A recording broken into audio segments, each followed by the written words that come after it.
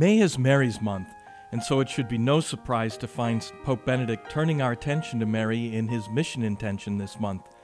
We're praying that Mary, Queen of the world and star of evangelization, may accompany all missionaries in proclaiming her Son, Jesus. Mary is Queen of the world because she is Mother of the King, of Christ the King.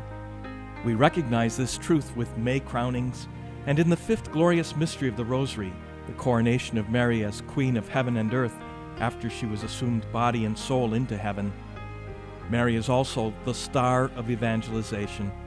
She is like the morning star that precedes the coming of dawn, the rising of the sun.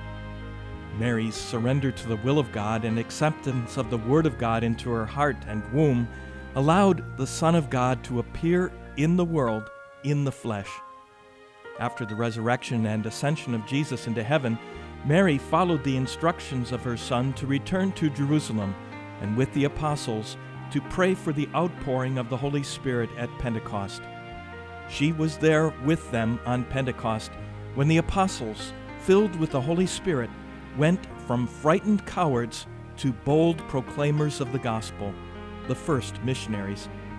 As Mary accompanied the apostles in prayer, so she continues to accompany the missionaries of the world, praying and interceding for them. Thus, it is right that during this month dedicated to her, we ask that God would send Mary to be present in a special way in the lives of today's missionaries.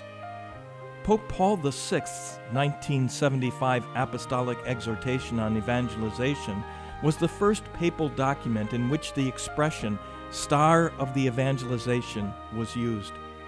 We pray now with Pope Benedict as we hear the words of Pope Paul VI. On the morning of Pentecost, she watched over with her prayer the beginning of evangelization, prompted by the Holy Spirit. May she be the star of the evangelization ever renewed, which the Church, docile to her Lord's command, must promote and accomplish, especially in these times which are difficult but full of hope.